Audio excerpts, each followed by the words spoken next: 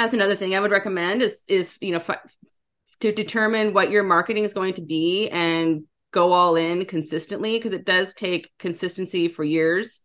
And this is a lot to cover in a short video. This is more something I'd be happy to, if anybody wants to reach out to me, I'm happy to do a deep dive with any agents out there that That's are awesome. looking. But so just reach out.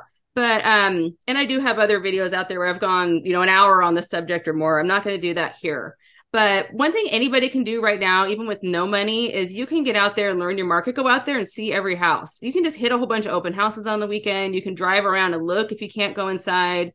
Get to know what's happening with every single house. And when somebody's like, I'm curious about this house, like, oh yeah, I saw that house. I remember when it sold last time. I know what the neighbor's house sold for. Here's what happened down the street. That's the kind of insight that people need that they can't find on, say, a Redfin or, just some online. Because a lot of the online data is good, but it's going to be general for a whole area. It's not going to be specific to your neighborhood, your niche. And so if you have that specific knowledge about what's going on behind the scenes, that's going to give you value. That's going to make you valuable to potential clients out there.